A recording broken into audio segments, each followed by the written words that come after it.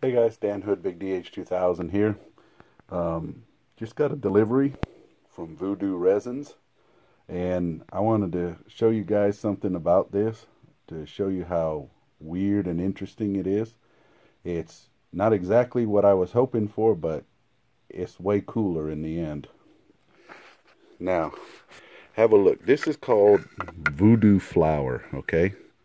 Normally it has like a black edge around it, and then purple, and then green in the middle.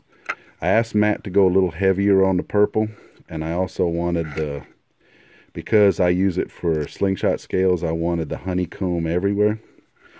Now look what's happened with this slab. The black is real heavy on the bottom, probably because it wasn't allowed to move so much with the honeycomb in the way.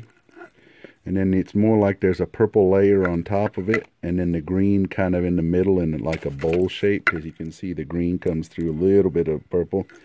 Now, I'd hope for a little bit more edge, but that's fine. This is way cooler, because if I glue it onto the surface this way and sand round, I'm going to get green with purple, and then as you go down around, the black's going to show up around the edge, and as you thin out up here for the forks, the black's going to show. It's going to be really cool. But at the same time, if I put it this way, it's actually going to be a reverse.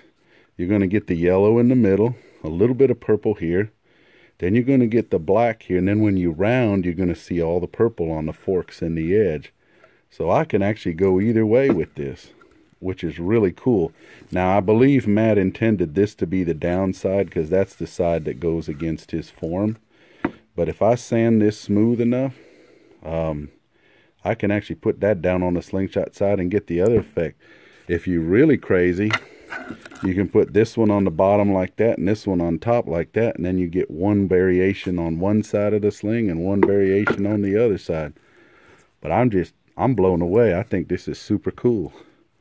Hey Matt, you better add this to your regular repertoire, man, because that would be, the layering effect is going to be super cool.